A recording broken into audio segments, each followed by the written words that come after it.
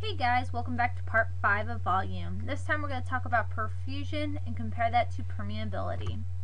So let's talk about perfusion. In perfusion, the rate limiting step is blood flow. So the problem here isn't a drug getting across the membrane, it's that we're having a hard time getting the blood flow to the area that we need it to get to help the drug cross from blood to tissue.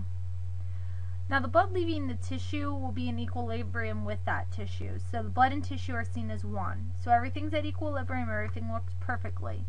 And the drugs that are ideal here are the small lipophilic drugs that easily are able to cross that membrane. Because remember, those are the good characteristics that we need in passive diffusion. Small, lipophilic, unionized. So as you can see right here,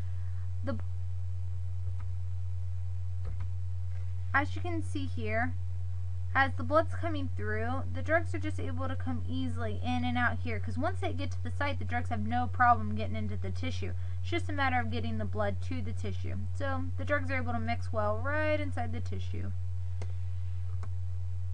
Now for permeability, it's a little bit different. The rate limiting step is the movement of the drugs. Alright, the equilibrium is not achieved by the time the blood leaves the tissue, because it has different separate compartments. The rate limiting step here, like I said, isn't the blood. The blood's there in plenty of time. We just have these large polar drugs, and as we knew earlier, large polar drugs, ionized drugs, don't cross the membrane very easily, and this is what we would call a permeability issue. As you can see, the blood's here.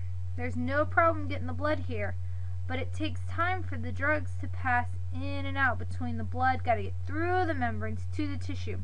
In that last picture, we couldn't see the membrane because that wasn't an issue, because as soon as the blood got there, things were able to exchange.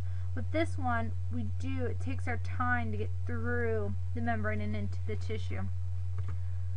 Alright guys, that's all I got for you, and we'll start on extended distribution next. Thank you! See ya!